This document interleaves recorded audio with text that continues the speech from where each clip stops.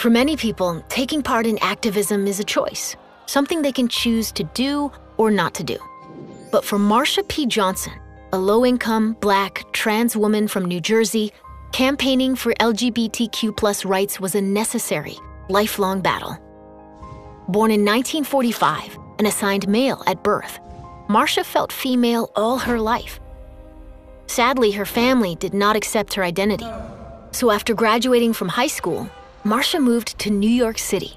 She dressed in women's clothing and gave herself the name Marsha P. Johnson.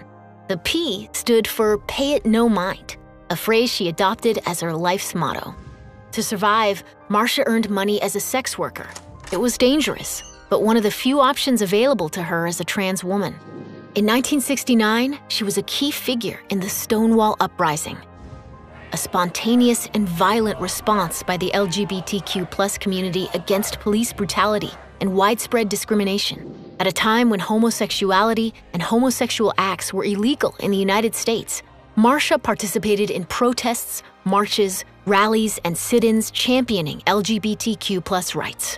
In 1970, she co-founded STAR, an organization that provided care for homeless transgender youth, the first of its kind.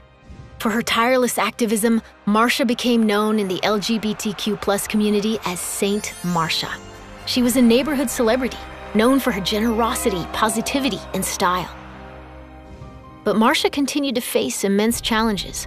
She was frequently arrested for violating discriminatory anti-LGBTQ+ laws, was often homeless, and experienced violence through her activism and her sex work.